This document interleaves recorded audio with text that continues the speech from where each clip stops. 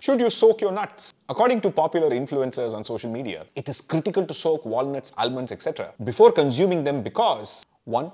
Ayurveda says so. 2. Science. Soaking reduces phytates, which reduces the absorption of other micronutrients like zinc, calcium, and iron. And finally, because this is one of those claims where both traditional ideas and scientific validation seem to agree, influencers have now stepped on the gas pedal, claiming that unsoaked nuts will cause gut issues, skin disease, and every other problem short of climate change. So it should be pretty simple to measure phytate and mineral levels before soaking and after soaking and publish those results, right? So some scientists did.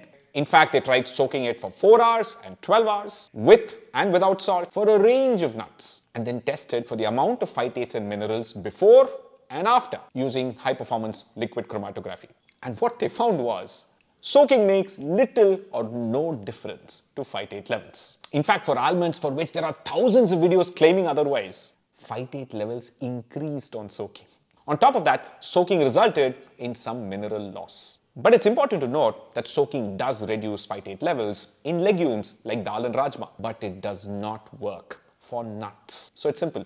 If you want to eat unsoaked roasted nuts, go for it. If you want to soak them and eat them, go for it. Soak or don't soak your nuts, doesn't matter. But for sure, don't soak your brain in social media health advice.